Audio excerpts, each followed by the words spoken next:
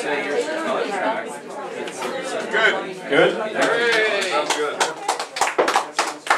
All right. Thanks, everyone. Welcome to the 2012 World Philosophy Day event. So, I'd like to thank our neighbors from Detroit who made it over, to the faculty and students from the University of Windsor, members of our community, and especially the person who started this event a few years ago, Grant Yoakum. So before we get started, I'll turn it over to Grant to make a quick announcement.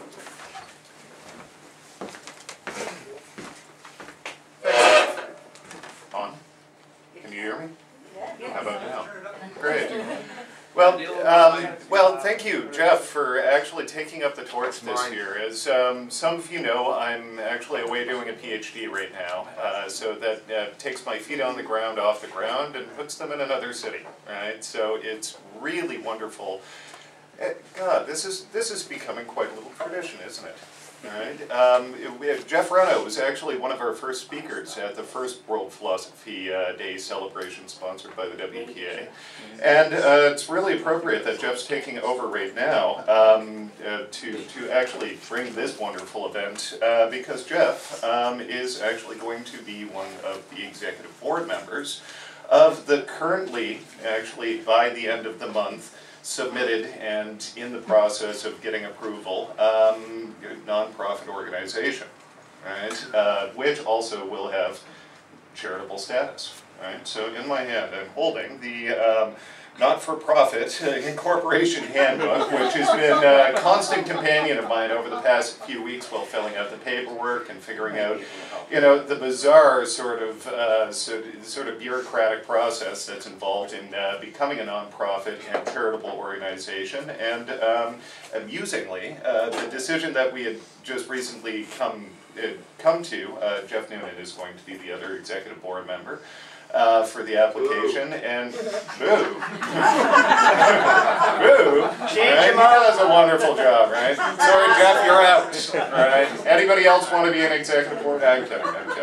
Anyhow, so this nonprofit status is really going to help us become an institution that invites you to think, what will it take to turn Windsor into Shangri-La for philosophers, right? I mean, I've been listening to all of this Eddie Francis stuff, you know, turning Windsor into a tourist destination, that sort of thing, and I'm trying to head into the city today on my way to come to this event. And I'm wondering, okay, these hypothetical tourists, how do they even get here, right? To the border. We have, you know, it's a really sort of imperative kind of process. And thank you to all of our American visitors for coming over for this event, right? But I'm coming in via the 401, and there's 401 construction. I try to hop off at Manning Road. There's Manning Road construction. Where do I go? Do I go down Walker? No, construction, right? How do you even get into the city, right? But once you're here, right? As philosophers, we've got to ask ourselves, what would it take to turn this place into Shangri-La for philosophers? What sort of needs do we have beyond the obvious armchairs and institutional library? I think largely this sort of event is that need, right? That sort of intellectual friction that occurs at these sorts of events. So that's why it's great that this is becoming a bit of a tradition here. So my first announcement is nonprofit status coming forward, and my fellow executive board members, Jeff Noonan and Jeff Reno, right? So you get two Jeffs and a Grant. And hopefully, by the time we have our next event, next March, right, what we will have... Thanks, Jeff. Well, you've already been rude, so... So, our next event, which is going to be in conjunction with the undergraduate and graduate conference at the University of Windsor, is going to be themed on the topic not-for-profit, right? This will give us an ability to think critically about profit and value and that sort of thing, and at the same time celebrate, hopefully, if our application is successful, our nonprofit status. Right.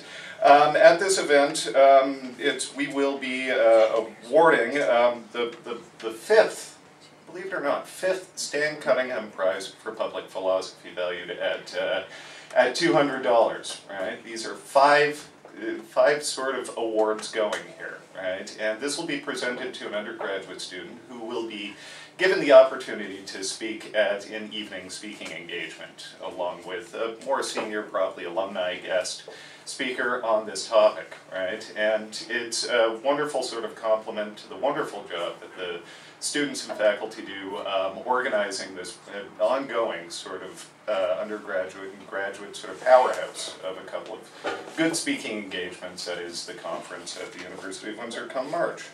And the final thing that I want to mention here is that I'm on tape right now. Well, tape, that's cool. I'm being recorded right now. This entire event will actually be recorded as well, right? And what I will be doing is putting it up on the windsorphilosophy.blogspot.com for anybody who would like to revisit these events or for anybody you know who may have actually missed this. It was appreciated in last year's World Philosophy Day sort of mini conference event that we were able to actually put it up there for a few people who are here today that weren't able to be here last year. Right? So hopefully that'll be handy to some of you, and thank you. And thank you to Jeff, of course.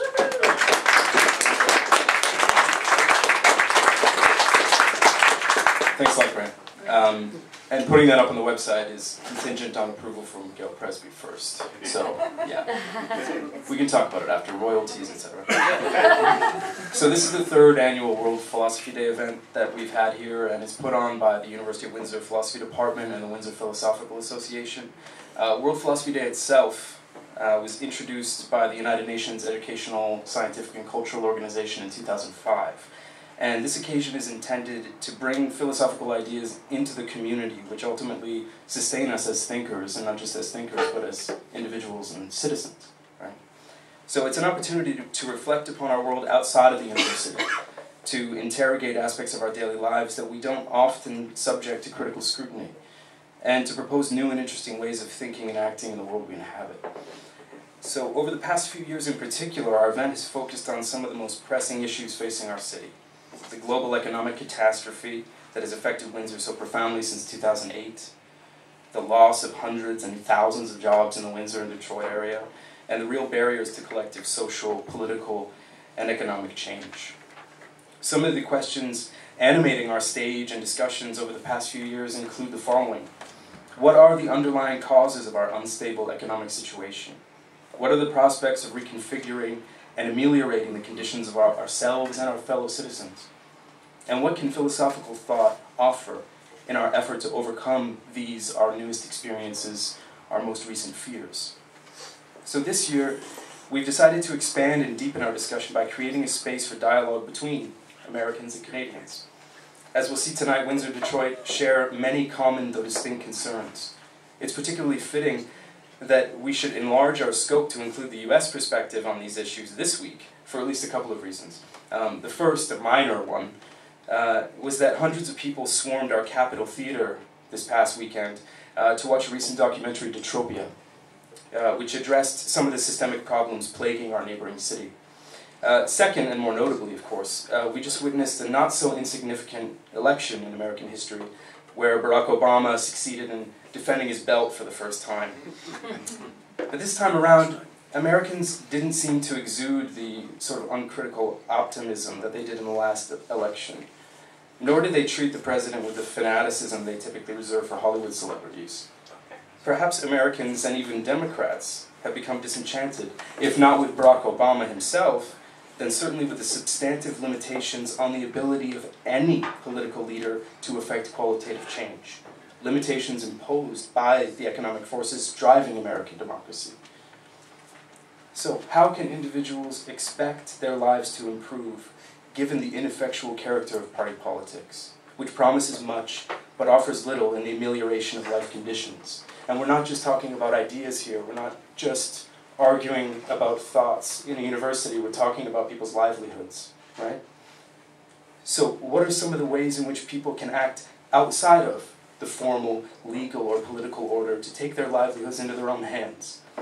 Our talks tonight address precisely these issues and many others. So we'll have one main speaker tonight, and then a commentary by one of our professors here at the University of Windsor. So our first speaker is Professor of Philosophy at the University of Detroit Mercy. Her areas of specialization are cross-cultural and specifically African philosophy, social and political philosophy generally, and peace and nonviolence studies. She's the editor of the 2007 book Philosophical Perspectives on the War on Terrorism, and the co-editor of Thought and Practice in African Philosophy in 2002, and 2 editions of The Philosophical Quest, a cross-cultural reader in 1995 and 2000.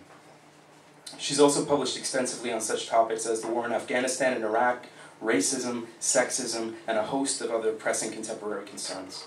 She's known around campus at UDM not only for her indefatigable work in the community, but also for her work in Africa, India, and Central and South America.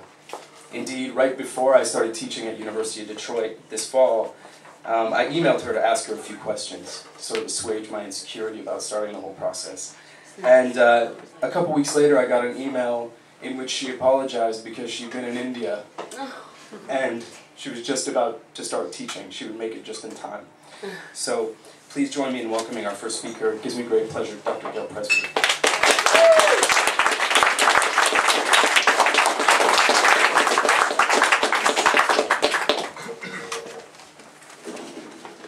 Thank you for this warm welcome, and thank you to the Windsor Philosophical Association. I'm so glad to have a chance to share my ideas with Windsor philosophers and their friends gathered here. I'm really looking forward to our dialogues and exchange as the evening goes on, and also to University of Windsor Philosophy Department. Already for years I've been telling our philosophy graduates at University of Detroit Mercy, when you're looking for graduate studies, go to University of Windsor. So I've been doing my best to send students your way, and we're very happy now to have Jeffry coming our way to help teach our students at our university. So I'm very glad to be here. This is my first World Philosophy Day talk. So let's see. And I'm going to be sharing with you some of my reflections on a recent book by Grace Lee Boggs, The Next American Revolution, Sustainable Activism for the 21st Century. So this is the book, and it prompts a series of thoughts. So she wrote this book in 2001, and at the time she was 96, now she's 97 years old. She was born June 27, 1915. And in this book, she traces her life trajectory, recounting the key philosophical ideas and justice struggles that shaped her. Her point is to show how she has come to a new understanding of what revolution means. And she describes an ongoing movement in Detroit, which she has helped to shape and inspire. It's important to know that Grace Lee Boggs is not only an author, she is a lifelong movement leader, and hundreds of activists, young and old, look to her for leadership and inspiration and gather regularly at her home in Detroit, which doubles as a community center called the Boggs Center, or more fully, the James and Grace Lee Boggs Center to Nurture Community Leadership. Boggs, of Chinese descent and daughter of a restaurant owner, had studied philosophy at Bryn Mawr, getting her PhD in 1940, writing on George Herbert Mead, and spent many years in New York City with the Workers' Party, since it considered itself rejecting Soviet-style Marxism. Then she became a Johnsonite, joining the Johnson-Forrest tendency, a title based on pseudonyms, right? Influenced by C.L.R. James, who was going under the pseudonym Johnson because being a communist, he was in danger of being thrown out of the U.S.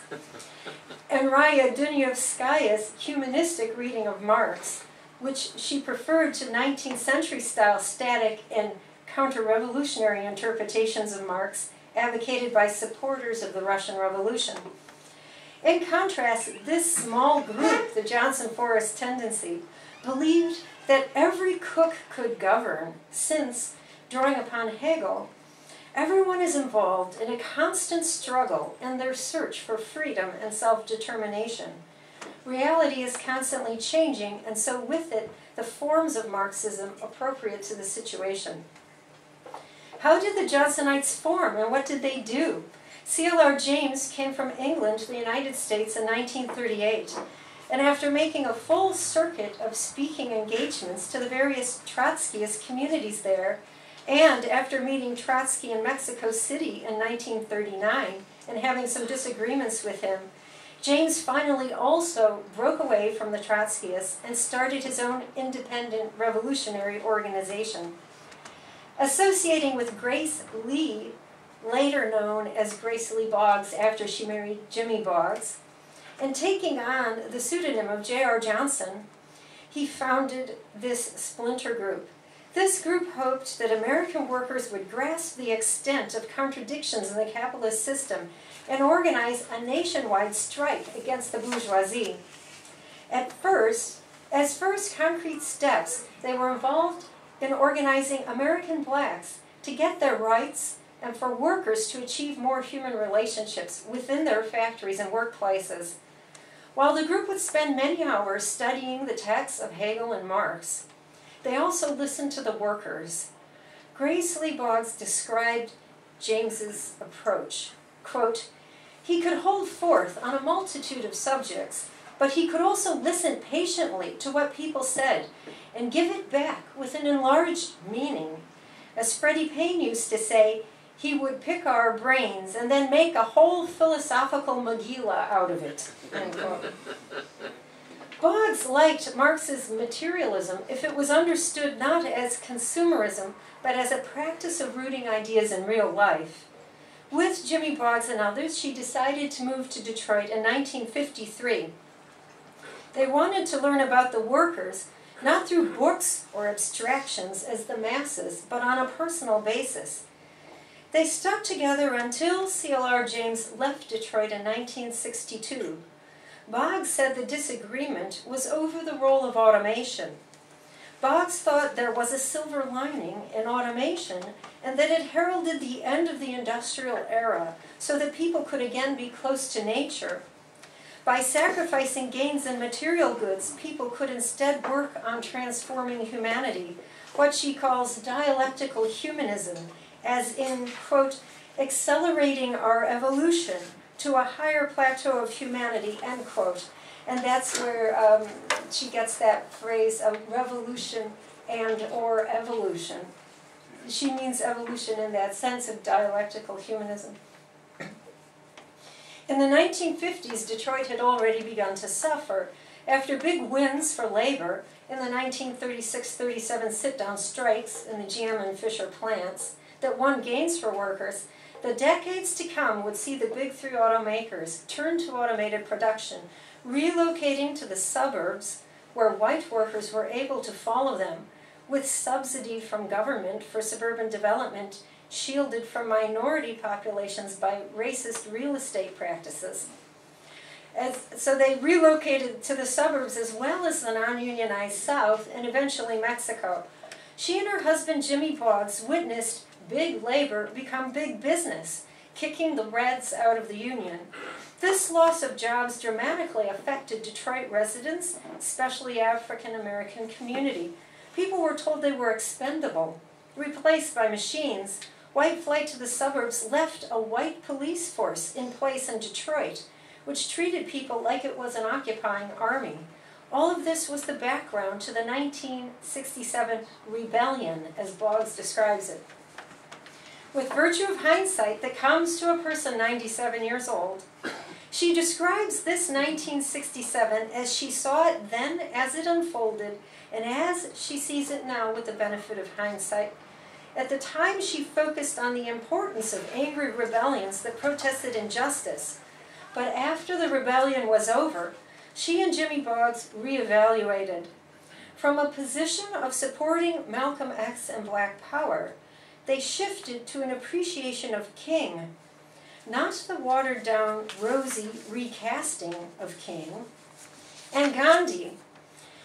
They decided it was not good to encourage angry rebellions, as they saw the shortcomings of Malcolm X's "by all means necessary" slogan as it was being interpreted as nothing but a call to meet violence with violence. She recounts that she and Jimmy had been close to and a part of Malcolm X's transformations of perspective in his last few years. Boggs wants to champion the introspective, questioning, and transforming Malcolm X that is often ignored by those who considered themselves his followers.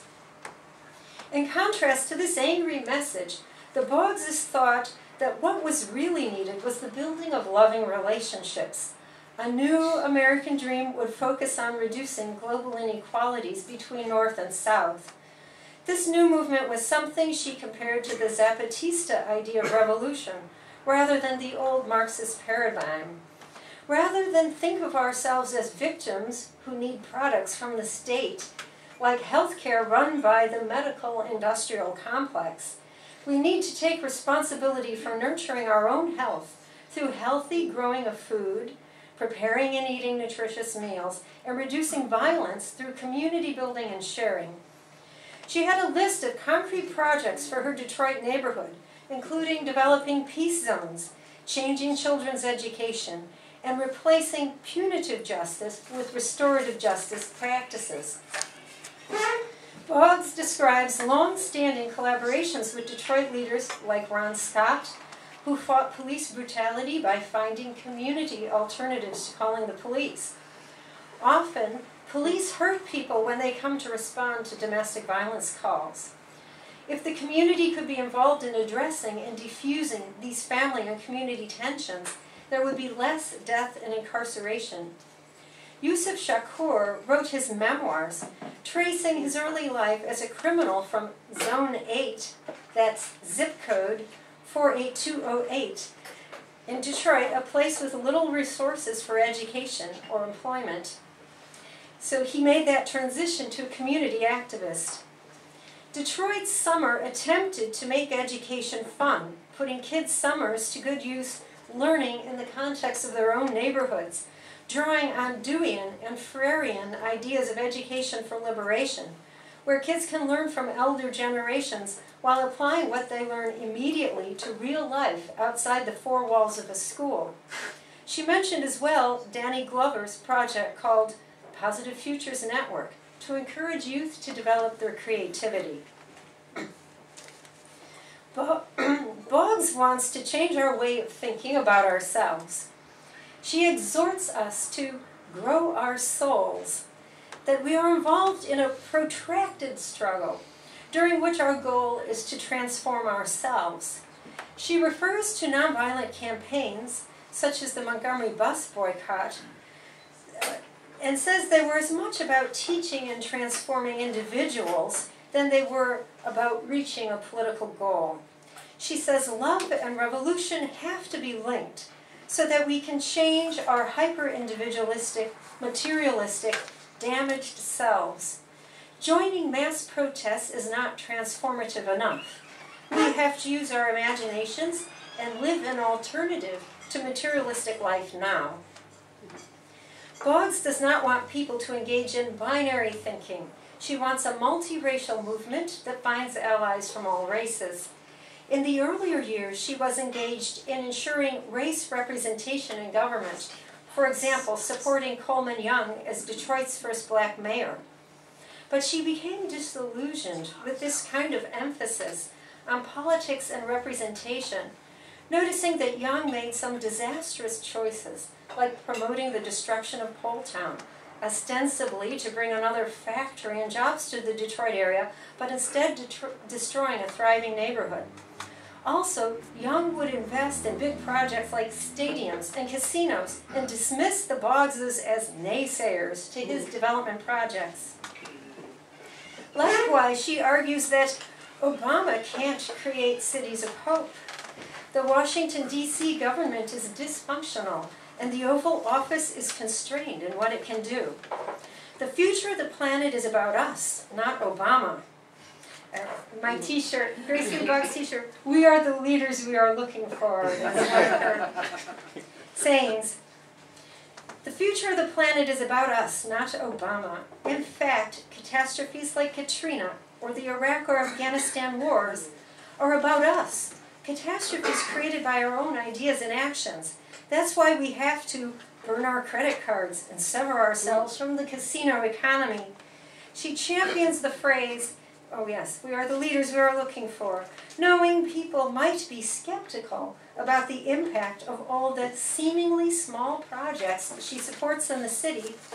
Boggs refers to Hart and Negri's ideas of the value of singularities. She also refers to Zapatista ideas, insisting her goal is finding a new way of living, focusing on horizontal power as an alternative to patriarchal culture. She wants to create beloved communities. Now, I think Grace Lee Boggs is to be commended for creating and sharing a philosophy that is so clearly related to her own way of living, as well as forming a guide to living for others. As a lifelong activist, she can't be faulted for hiding in the elitist ivory tower. Her daily life is poor in material goods, but rich in relationships. Living in a big old house in a neighborhood of Detroit where real estate is dirt cheap, and wearing comfortable, functional clothes like jogging suits and wearing old sweaters to be warm as the thermostat is turned down in winter. She is not rich in a monetary sense, but she is rich in relationships. Her house is never empty. She is surrounded by adoring supporters, and her walls are decorated with photos and news articles of her activities, which continue even to this day with a fast pace. Questions could be asked, nevertheless, about the approach which focuses on self-reliance rather than direct political change. Certainly its long-term goal would result in political change were it to be widely embraced. But in the short run, Boggs does not put her effort in electoral politics, with which she is clearly disillusioned, and, perhaps with good reason, in her lifetime she has not seen Detroit or the larger world be helped by mayors, governors, or the president. Likewise, her disillusion with vanguard Marxist parties in favor of Hart and Negri-style singularities is frowned upon by contemporary socialists, but that position could also be considered to be the fruit of a lifetime of experience. As one socialist critic says of Hart and Negri's turn at the end of Empire to an idealized St. Francis as a figure more relevant than Lenin to the world they want to see, this critic says, quote, lifestyle politics, setting the moral example, prefiguring utopia, these are the individualistic politics of middle-class radicals who are economically comfortable enough to abstain from collective struggle and who content themselves with the moralizing and illuminating the path of others should follow. The suggestion may make sense if you understand political militancy to mean what St. Francis evidently did, dressing down and moving to the projects, end quote. So these were very dismissive criticisms of the way Boggs, those are dismissive criticisms of Hart and Negri, but I think, the question is, could this be a charge put towards Boggs and her movement? She is decidedly not middle class, but could this turn to self-reliance be seen as quietism or conservatism? Whenever one is a minority, whether a socialist in America or African American in a society dominated by white power and privilege, one has to make a decision to fight the big powers or to do something constructive on a small scale while relatively ignoring those powers. Starting community gardens or small employment enterprises like those seated by the Capuchins, reference to St. Francis here. Boggs is very close to the Capuchins and their urban gardening, who started Earthworks Garden. These are time intensive. Is this where we should put our time and energy? Well, it seems to me that rather than an either or, our challenge is to have a both and approach. We don't want to burn out, butting our heads against the walls of government bureaucracy. We want to address our immediate needs by creating community and addressing our survival and employment needs in a harsh environment. We want to humanize our immediate context, make it safer with less crime and more community support for those in need. But without addressing the larger context, some of the time, our ability to create these alternatives is hampered. Government is not the answer, and we are not mere victims, but government does sometimes have great resources which it could share more properly, and government has the ability to fashion laws that will make it easier for people to flourish. For example, while it's certainly true that we should take care of our daily health by eating nutritious food, exercising, and reducing stress, things within our control, especially with community effort, we could still benefit from a single-payer healthcare system for immediate medical emergencies. And yet we know that support for the single-payer system in current U.S. electoral politics is low. And you'll tell me about the Canada situation. Okay. There is the related question of funding for startup costs for projects. Shall the self-reliance movement rely on its own sources for startup money? Or can it take contributions from the government and or private foundations? If it takes money from others, how will these startup projects be able to protect themselves from undue influence of the donors in the shaping and running of its programs? Here it is important to realize that Boggs runs a leadership center. Many of the new programs springing up in Detroit started as ideas in the Boggs Center, or were directly or indirectly influenced by its philosophy of societal transformation. But there are also a lot of independent players, and not all of the projects can be attributed to Boggs herself or the Boggs Center itself. Let's look first at education. Detroit Summer, which has run for many years, was a direct project of the Boggs Center. The idea was to have youth engage in learning activities through coordinating volunteer teachers in summer, and thereby avoiding the summer slump, which happens to all students, but is much worse for low-income students when they lack educational opportunities in summer. This past summer, 2012, their programs were sponsored by the Youth Connection, which is a local nonprofit and funded by the National Summer Learning Association. Now, the Boggs Center is incubating another education project, the Boggs Educational Center Charter School. This is an interesting development because for a long time, activists involved with the Boggs Center were against the city's furtherance of charter schools as alternatives to the public school system, arguing that charter schools were for the most part corporations that had profit as their goal.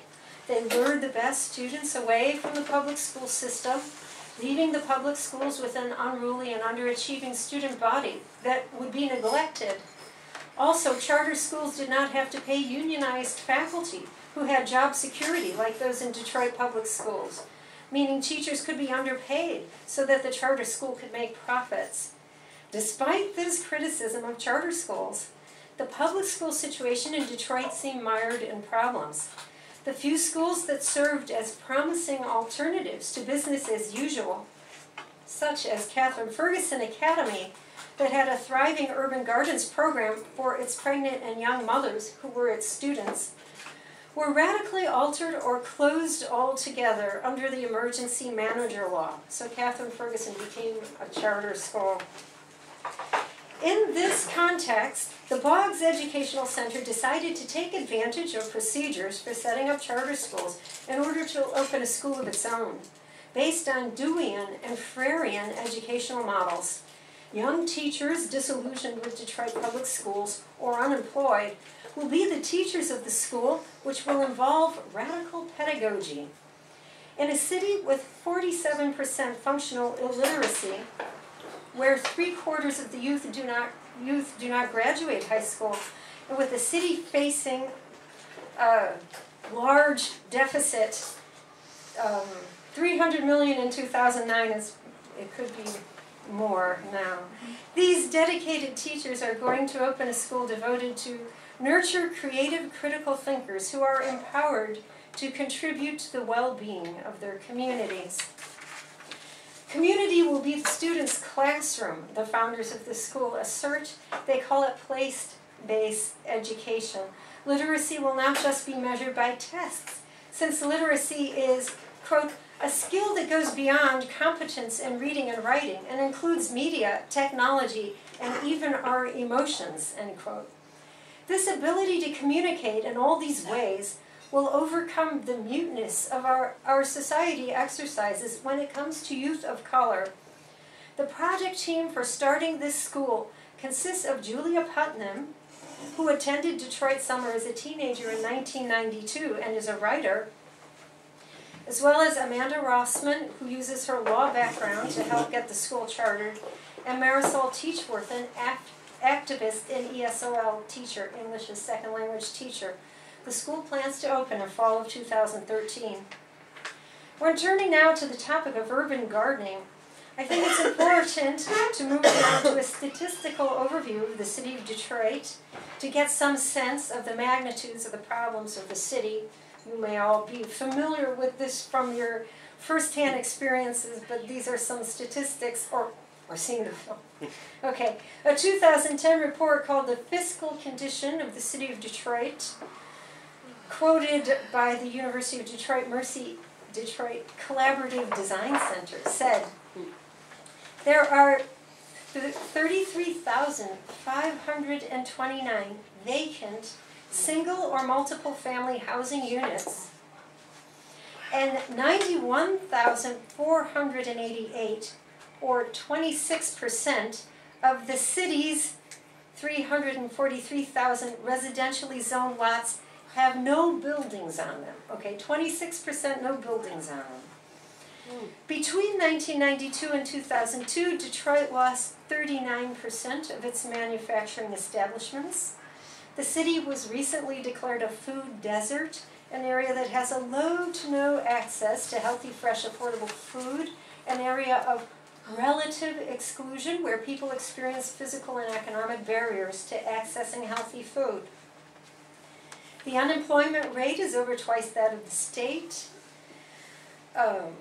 Nearly 1/3 of residents and more than half of Detroit families with children live at or below poverty. Okay, so these are some of the overviews.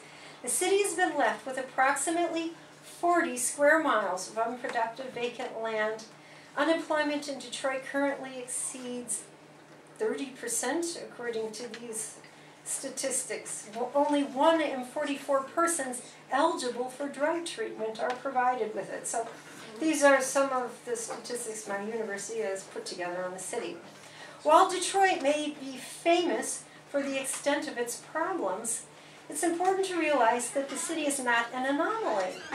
So they also note that Detroit is 32nd in a long list of 374 cities worldwide that have sustained a shrinking population over a 50-year period. There are 59 cities in the United States alone that have shrunk. Okay. Given high unemployment rates and lack of nutrition as well as available vacant land, the urban gardening movement has taken off in Detroit. But it has been unnecessarily hampered by a lack of cooperation of the city. One example of this conundrum has to do with the practice of selling vacant lots. Those who want to do urban gardening would prefer to own the land on which they will have to work for years in order to get the soil in shape for farming. But city planners are not officially in favor of urban gardening. Their practice is to easily sell a homeowner one lot adjacent to their house, but they are reluctant to sell more. This even though there is a very high rate of vacancy in the city.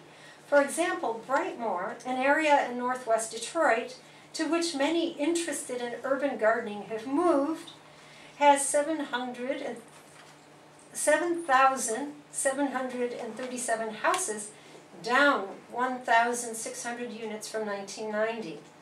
It has an 11% vacancy rate of standing home. Almost half of houses in Brightmoor are financed with subprime mortgages, and almost half of Brightmoor residents pay more than 30% of their income for housing. However, those interested in urban gardening on vacant lots have not been allowed to buy more than one adjacent lot, since the city government will only sell to those who say they will build infill housing.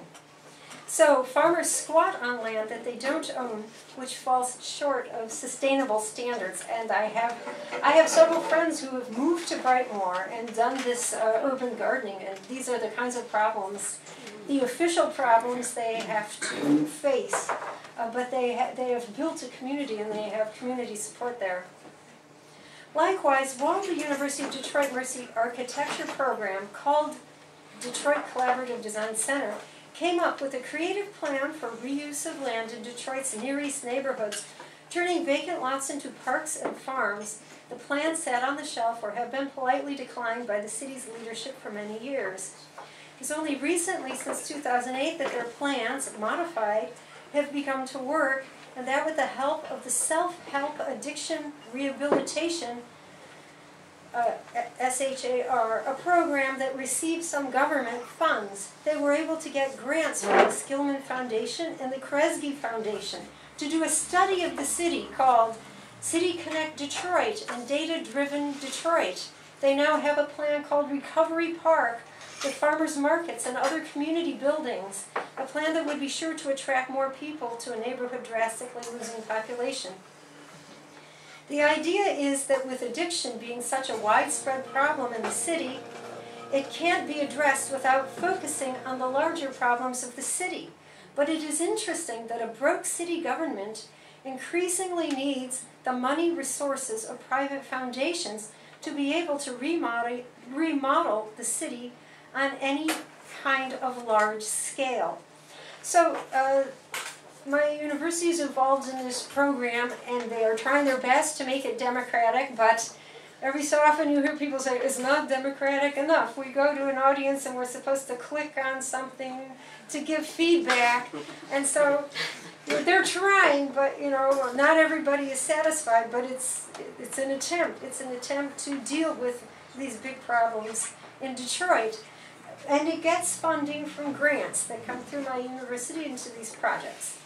Now, these are not the only necessary city, it's not only city planning that needs resources that ends up being funded by grants. This summer, the city government had to rely upon grants to hire back city firefighters who were laid off due to a stressed city budget. Grant writers wrote Detroit Public Safety Foundation, and they worked with the Detroit Fire Department to write a grant to SAFER, Staffing for Adequate Fire and Emergency Response of FEMA, and were awarded enough money to hire back first 108 firefighters, and then a second grant, an additional 26 firefighters laid off in August. So this is the situation of the city, having to apply for grants to try to hire back firefighters who are laid off. At the same time, the city drags its feet when it comes to passing legislation or engaging in practices to encourage urban gardens and community development.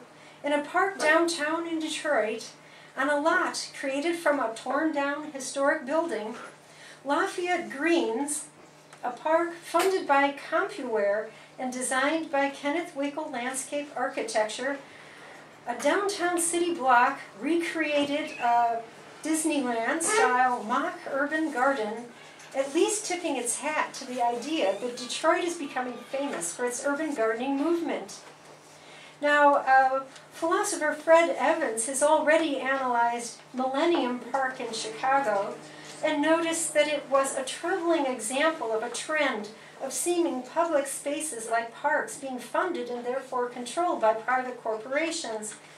Evans noted that people didn't seem to mind that their nice park was funded by corporations, but he worried nevertheless that by handing over government functions to private corporations, our citizenship was being reduced. He drew upon the analysis of Paul Jaska, who argued that parks with such privately funded art, quote, naturalize the simultaneity and compatibility of social values and capital interests, end quote. Evans notes that while the individual artworks in the Chicago park have democratic themes in their designs, and that they are interactive, while resisting imposed unity. Perhaps examples of Deleuzian chiasmos, according to Evans, and thereby an alternative to the overawing art of the spectacle that dwarfs individuals. Nevertheless, the point of a park such as this one is to make Chicago a global tourist destination to attract finance capital. So we also have this problem in Detroit. Our campus marshes and so many of our nice parks funded by corporations, and then you find out you can't engage in freedom of speech in those parks because they have their own security guards who will move you along if you dare to even walk on the sidewalk on the outside of the park. And so there go our public spaces. One of the newest and very beautiful parks in Detroit, development of the riverfront, was likewise funded by private donors. Detroit Riverfront Conservancy gets donations from individuals and corporations. Even the Renegade Heidelberg Project, an ongoing art installation by local and now famous artist Tyree Guyton, has won a grant of $50,000 to create a cultural village, and a $100,000 grant from Space for Change Planning and Development in 2011. Are all these grants good? In context of short resources, they each seem like a godsend. Specifically calling upon the earlier projects of the Mondragon Cooperatives, as well as the Evergreen Cooperatives in Cleveland, Ohio. The UDM project is in its early stages, organizing a series of conversations with city residents before finalizing the project design. The UDM project praises projects already underway in Cleveland. And I recently heard a presentation of the Cleveland project's Sustainable Cleveland 2019 at a recent conference I was at. The project run by the Cleveland city government began in 2009, but had discussions with community members and stakeholders. The stakeholders include, quote, corporate executives, small business owners, blue-collar workers, civic leaders, etc., to brainstorm about how they could design and develop a thriving and resilient Cleveland region that leverages its wealth of assets to build economic, social, and environmental well-being for all. The city government wants to draw upon the imaginations of its residents and uses a process called Appreciate Inquiry with 5 steps: definition, discovery, dream, design, and deliver. They have goals regarding energy efficiency, growing local food, reducing waste, building sustainable water and transportation systems, and making neighborhoods vital. So, I mean, it seems like so much is happening in Cleveland compared to Detroit. Then if you look, you see sponsors of the project include AgriBank, Nordtech, Vitamix, Cleveland State University, Cleveland Airport System, and a host of others. The city government hires full-time staff to oversee new small businesses incubated as part of the Sustainable Cleveland project. So while it is great to see a project of this scale actually embraced by the city, and therefore also hopefully receiving funds and being implemented, the project is again one where broke cities turn to cooperation by businesses to provide citizens what they need for survival as well as thriving. Is this realistically the future for projects like the ones the Bog Center promotes? Once one partners with business leaders, the project may no longer seem as it first did during its grassroots incubation. But this may be the only opportunity in cash-strapped communities. In a disorienting context where non-profit organizations like the Oxford Foundation of Michigan can get its nonprofit status due to its IRS-approved charitable purpose of, quote, lessening the burden of government, end quote. Whoa. It is hard to trust nonprofits as an umbrella group, although particular nonprofits may still be doing valuable work.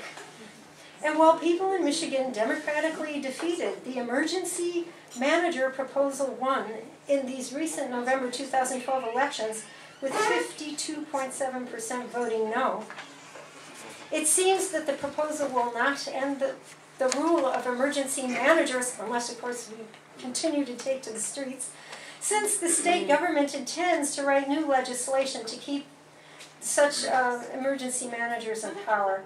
In these troubling times, it may be that Boggs's dual advice to critique and fight the powers while building community and alternative lifestyles in the meantime is a good direction in which to proceed. Thank you all.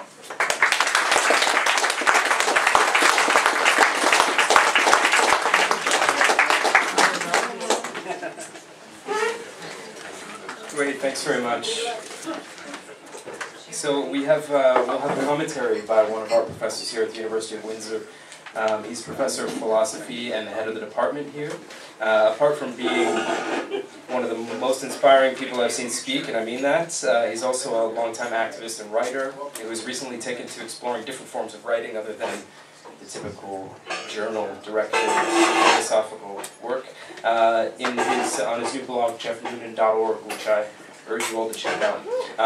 For those of you who don't know, he's published 3 books: Critical Humanism and Politics of Difference, Democratic Society and Human Needs, and more recently, Materialist Ethics and Life Value.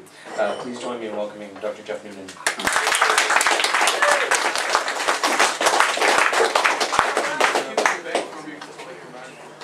The problem with such kind introductions is then you have to live up to them.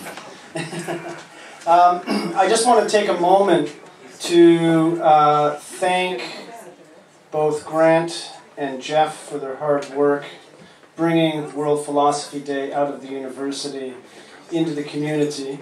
But also say a few words of thanks to all of you. There's an amazing diversity of people here who are connected in different ways through the ideas that we've come to discuss. There are current and former students, there are people from the community, there are faculty, there are retired faculty, there are faculty members from different departments, there are graduates of our program. It's a wonderful gathering. My comments are not so much a direct commentary on Gail's paper, although I do have a few things to say about it. What I really wanted to do was use it as an occasion to talk more generally about what World Philosophy Day is and how that can transform our own thinking about philosophy, right? Because I think Gail's paper, and I'll come back to this in a bit more detail in a moment, is a brilliant instance of showing that philosophy is thinking that has its feet on the ground, right? It's not a flight to the ivory tower, although it does ask people to allow us to look at things from a different perspective. And that's what I think people find difficult about philosophy sometimes. It's not there solving things yesterday, right? But it's a suggestion that we might be able to do a better job solving things if we allow people a moment to look from up here, but still being very connected to what's happening on the ground. So my comments are fairly brief, and I'm going to work through them. In the discussion, though, since Gail is our guest and she is, the kind of primary speaker, I'm not taking any questions. Please address them to Gail.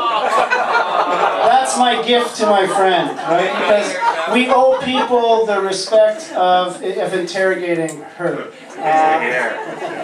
But thanks to Gail for coming out. I don't even know how. It's been 8 or 9 years since we've known each other now, Gail. I met Gail through the magic of websites. I was running the Visiting Speakers program about 8 or 9 years ago, and I was just trying to find interesting people from the general area because we don't have a lot of money in the philosophy department. And I came upon Gail's webpage at the University of Detroit Mercy, so I sent her an email. And she came and gave a fantastic talk about African philosophy. But since then, she's become a great friend to the department and a great friend to me. So it's an instance of ideas drawing people together, which I think is their ultimate justification. So here we go.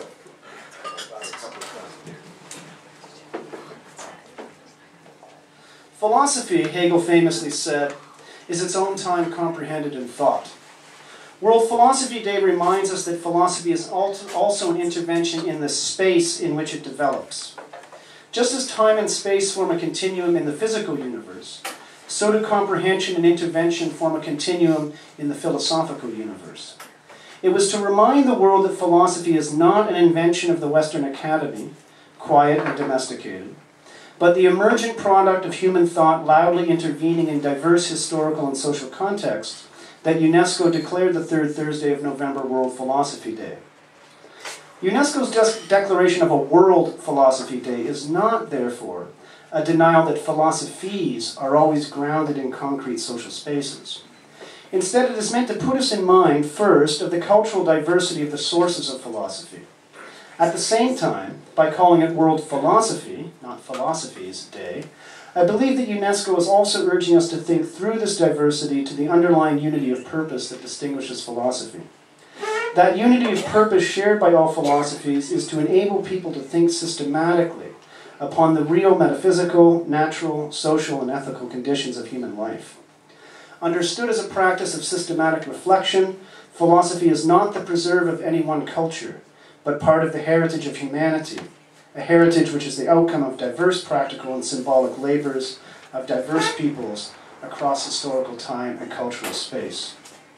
Insofar as it is a practice of reflection, of making a given natural and social reality an object of thought, philosophy, no matter what its expressed political principles, cannot, by its very nature, leave everything as it is. For as soon as we take the world as an object of thought, we cancel the ontological gulf between mind and thing.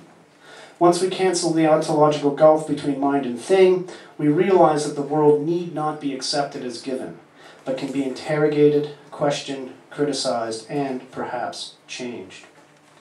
As philosophy comprehends a given time and a definite space, so too does it unite theory and practice, and this in two senses. On the one hand, conceptual thought is a distinguishing practice of human beings. Our world is not simply the world of physical elements, dynamics, and processes. The human world is this world categorized, classified, interpreted, judged, and evaluated in various ways. And categorization, classification, interpretation, judgment, and evaluation are the practices of thought. These practices of thought are not ends in themselves, but guide those material practices through which the social world is built up and changed. Without ideas, strategies, and goals, there can be no human activity, and without human activity, there is no human world of institutions, meanings, and values, even though there would still be a material world of elements, dynamics, and processes. These elements, dynamics, and processes are made into the human world through cooperative human labor, which is guided by definite conceptions as goals in the context of theories that tell us what is possible and value systems that frame what is legitimate.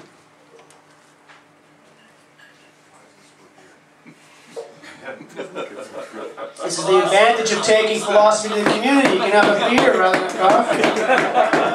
coffee. These institutions and value systems, it's a product of human labor. There's nothing bad about it.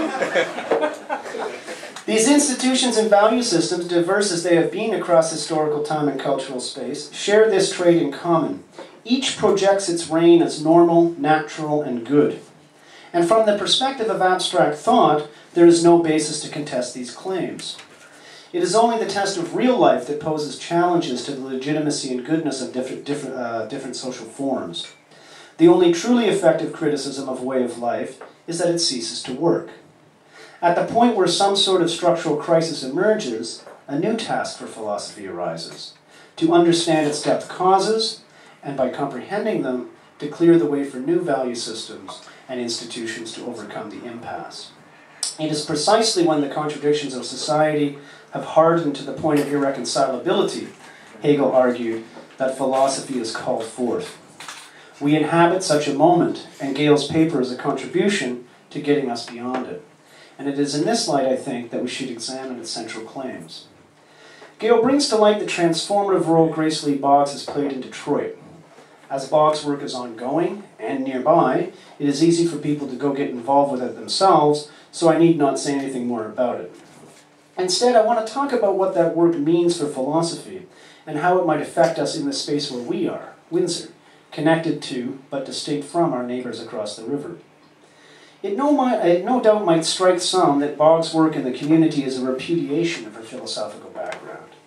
The messiness of life down on the ground, the difficulty of comprehending general social problems when one is face to face with its individual victims, might seem to some to explain why people flee to the heights of philosophical speculation, where abstraction reigns and conclusions can be neatly derived from following the rules of inference. But as anyone who is trying to derive conclusions that mean something just by following the rules of inference will tell you, there is no escaping messiness and complexity and ambiguity. Though some might like philosophy to be an escape, it is not, and the best of it has never thought of itself as such. Gail's paper is an instance of philosophy doing the hard work of trying to understand local problems in light of universal values without negating the specificity of the local, and a discussion of philosophy in the person of Boggs and her foundation, making a real difference in a specific community by giving flesh to alternative values. There can be no institutional alternative without alternative values to guide their construction. And philosophy in a time of crisis is the source of those alternative values, even if not everyone who asserts them would call herself a philosopher or think of what he is doing as philosophy. What Gail's paper so movingly brings to light is that values are material realities every bit as real as electrical charge and mass. The value of education is nothing apart from the institutions and relationships through which we educate one another. The genius of Gail's paper, and more so the work of the Boggs Center that it discusses, is that it makes this very complicated philosophical argument concrete. It makes it real for us and therefore easy to understand. We just have to look at the work actually accomplished, how it is the realization of cooperative labor in the service of an alternative set of values generated by the demonstrable failures of the social life support systems in Detroit. But we are not in Detroit, although we are linked in historical, social, economic, and cultural ways to it. So in order to understand the lessons that Gail's paper and Boggs' work teaches, we in Windsor have to think concretely about the contours of social and economic failure here, and how we can intervene to paraphrase the slogan of the Windsor Workers' Action Center, and I think Paul is here somewhere, the director, rebuild our community from the ground up. To work out specific projects or to further those already underway is not the purpose of tonight's gathering. Rather, it is to reflect upon what philosophy really is. Reflection and intervention into the real, not flight from it. Without philosophical reflection and intervention, all problems become technical problems, and the experts assure us they alone are competent to resolve them. Philosophy, in contrast, is not expertise. It is not the preserve of a few. It is a vocation of critical engagement whose practice is open to all. When people become alive to that human vocation, they at the same time become alive to the real problems affecting their lives, where those lives are being led. And so philosophy unites thinking people everywhere in the search for understanding and solutions in the time and in the place where life is being lived right now. Thank you.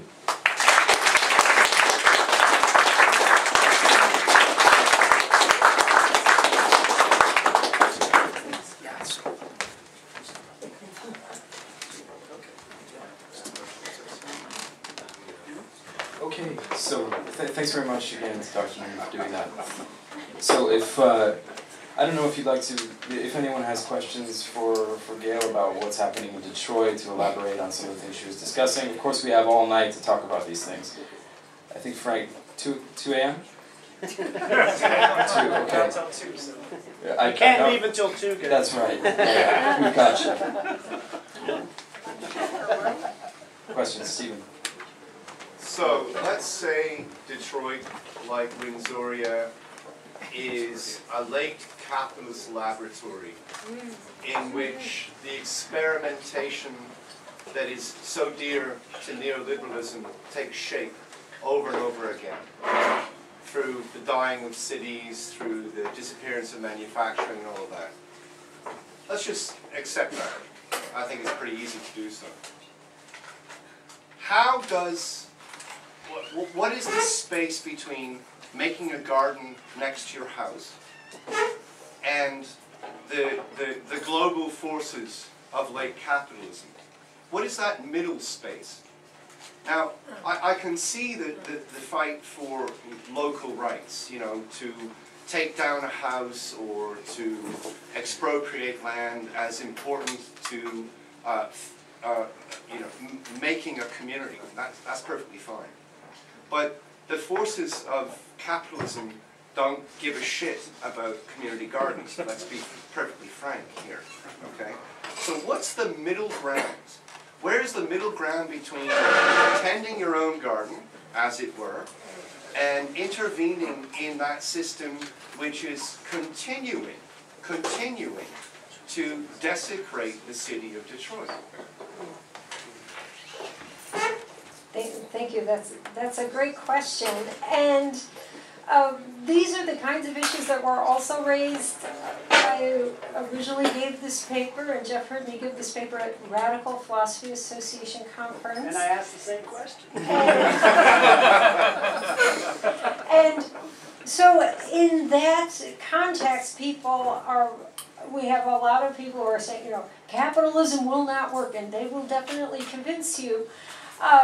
But then what do you do if you say, I'm not going to try to prop up capitalism, I want socialism? But what do you do in the short run? And so many people at that conference said, well, in the short run, your actions are indistinguishable, because you can't just say, starting now, we'll have nothing to do with capitalism. You can just inch it in another direction.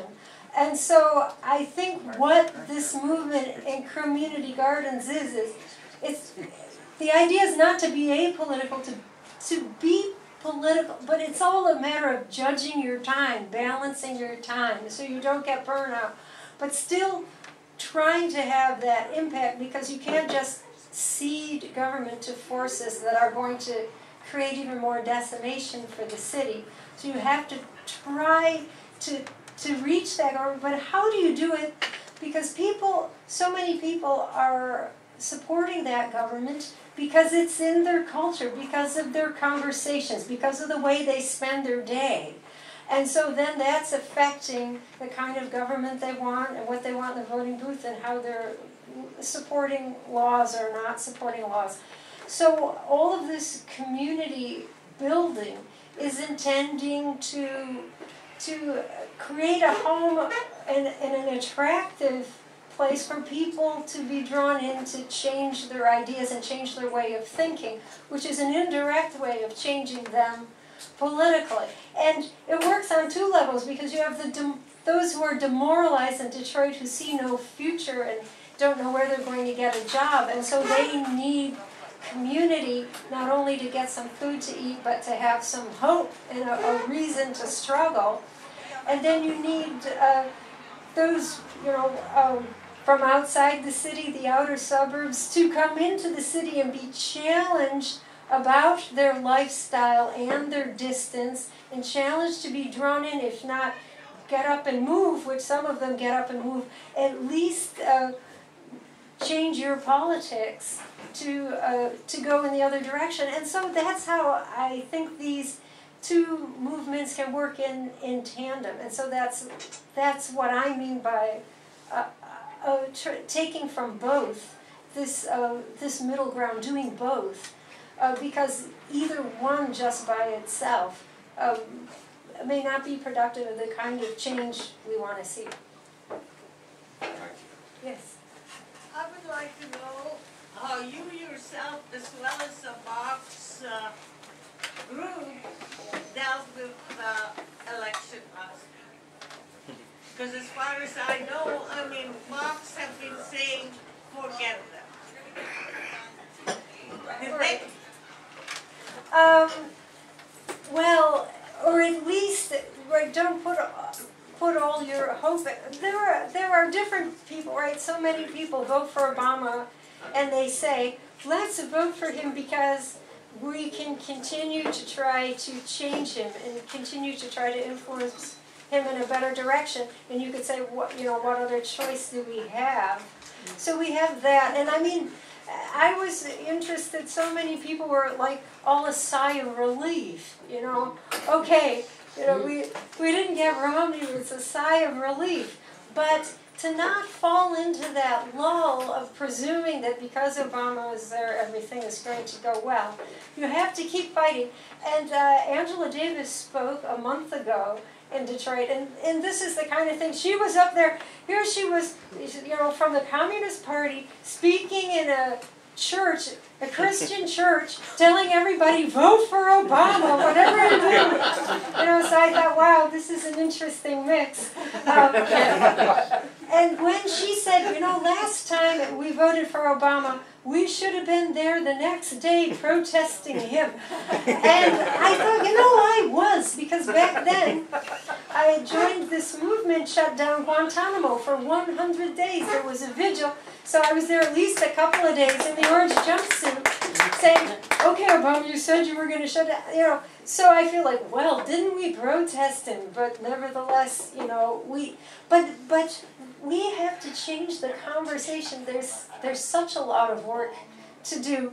All you have to do is go out to this, you know, outside of the city at any distance, and you realize the cultural and community work we have to do, reaching out to people and getting them to change the way they've been comfortable living and comfortable thinking. And so that's going to continue, and that's our challenge. Yes. Let's get student questions for a minute. Any students?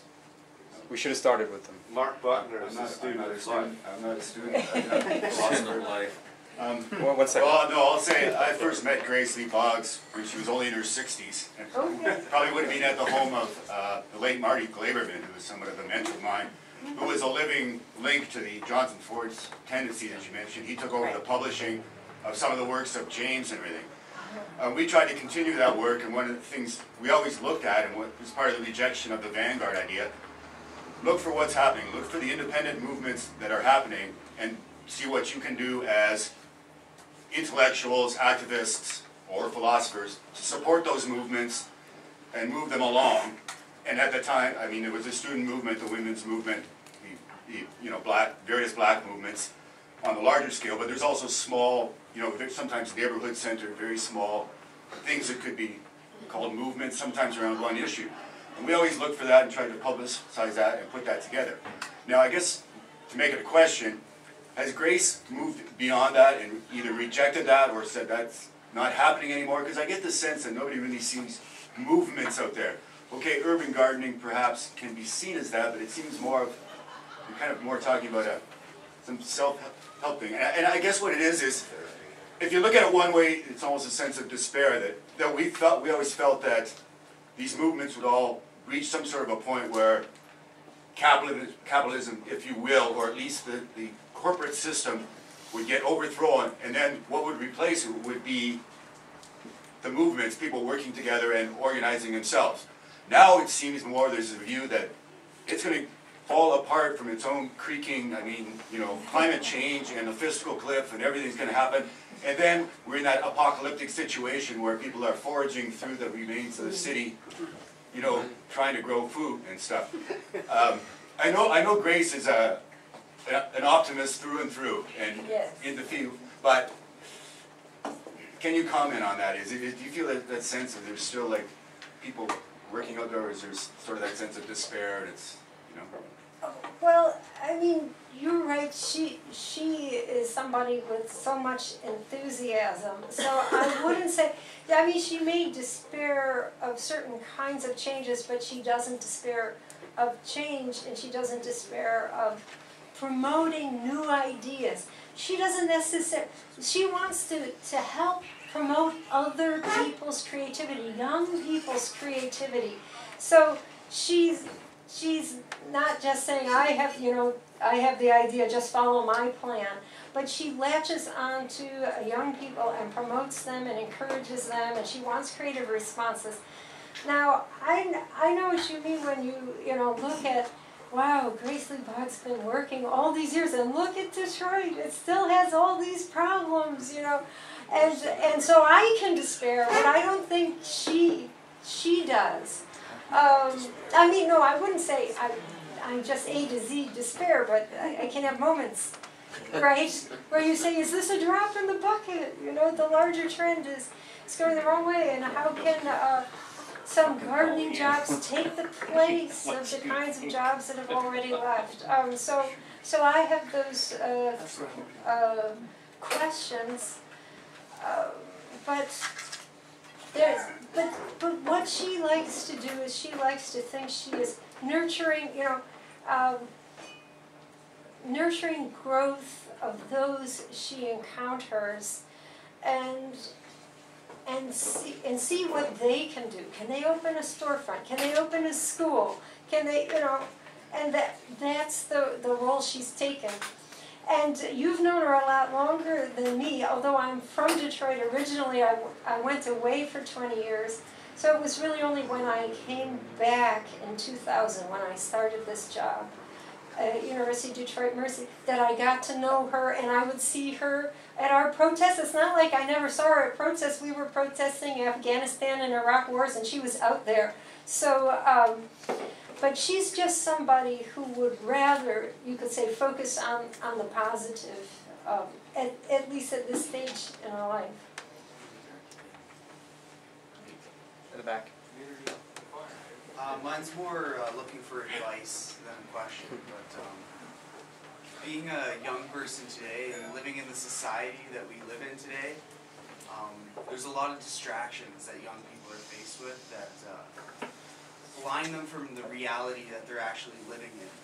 So looking for advice to you in order to mobilize students, how do you open up their minds to what's actually happening in the world around them? Renaissance literature. I'm going to say drugs.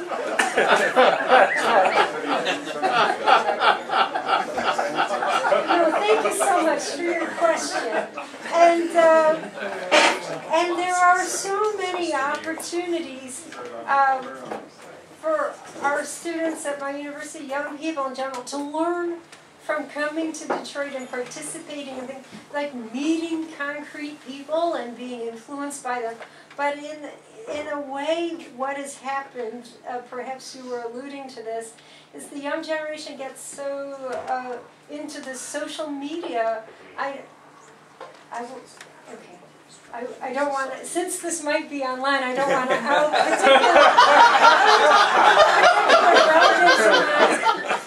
But, you know, the younger generation who's just stuck to texting the whole time, and you almost get used to remote location, and wanting to join political movements that happen online that might not be the soundest. For example, just last week at my university, the Invisible Children Coney 2012 folks came to our campus, and you know, there's a movie that everybody was galvanized, even if you hadn't studied, you know, African history, African politics. The movie just grips you emotionally, and you feel like, I must stop Coney, and I'm going to join this group. But it can be so cut off from the rest of your life if you haven't been in a community that discusses Africa, a community that has African members in it who you can learn from. Other kinds of chances to be political that are based on the local. Let's get together and do something. And so in some ways, being at college is a missed opportunity if you don't have, you know, if you, or living in community, even if you're not, you know, this is an opportunity to get to know each other and to plan together. And one of my students who wrote, you know, a little reflection said, you know, I'm so busy. You know, we had a speaker who said, this is your chance. Prexy Nesbitt last night, he said, we've got to discuss racism. You're all young people. Get to know each other. You're all in this room. And my one student said, you know, we're so busy. I don't really have time, you know, to stay on campus and get to know the other students on my campus. How are we going to tackle, you know, issues of racism, overcoming our ideas, our negative ideas about each other, coming together with common projects to help Detroit, if we're all so busy because of our commitments And because of these distractions, you say that we can't meet people face to face. So I'm not saying that technology can't help, it certainly can, but it can't we can't lose the opportunities to get to know each other, which is why it's so great to have this kind of opportunity local. We're getting to know each other, we're getting to discuss with each other, and it's the kind of thing that I think really has to happen more. And it's a good thing you're here, so you can get to know these folks and do something together. Maybe one more if there was? Okay, and then we can all talk afterwards. Yeah. Okay. I was wondering about, in recent years, the push to outsource everything has resulted in a variety of companies that are dedicated factories without dedicated products that produce a wide variety of items and that are now increasingly opening up to individuals who want to use them for small run manufacturing. And this has been grown into the maker movement, where you have a single person or several people starting a small manufacturing business without having their own factory. I was wondering if you have seen this happening, and how the role that you feel this can play in the urban renewal. No, and we need, well, I don't necessarily know about the small business that depends on a factory. There is the whole question of small businesses coming together, and now you're adding this aspect about the factory, which is a good one. I can only say insofar as I've known people for years who've talked about cooperative employment and people who come together and they say we're all unemployed, but we have great ideas. Let's come together and not build a hierarchical business, but a business where we all come together and cooperate together. So all of those businesses, I think, are good, and we need more of them. Now, I would also say, well, it would also be good if there were, some government-dedicated resources that tried to change, for example, when it comes to alternatives to oil and, looking for solar and wind power and renewable sources.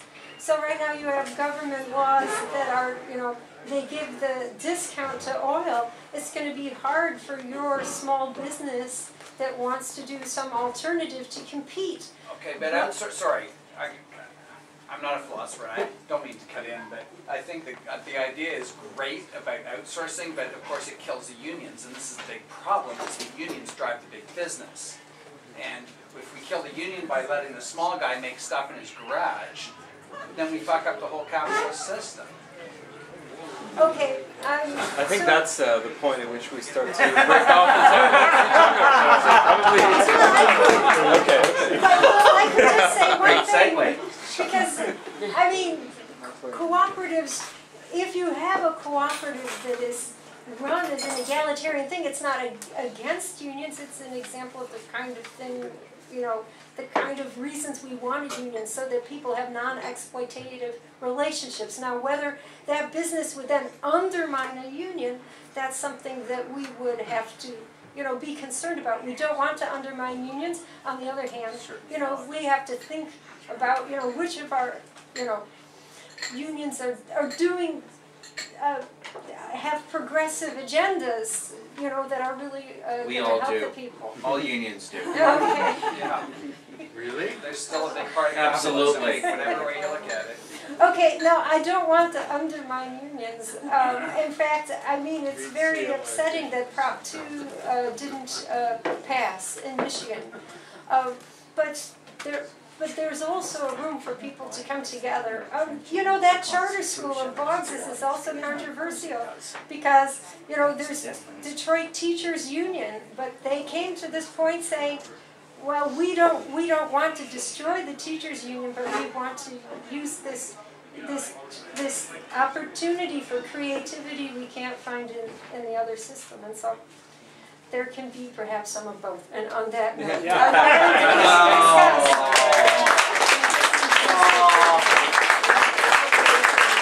Okay, that concludes World Philosophy Day, but stick around, talk amongst each other, argue. We don't have to philosophize anymore. And drink beer. Okay, thanks everybody for coming. Yeah, cheers. I'm gonna watch it. Were the individual virtuals?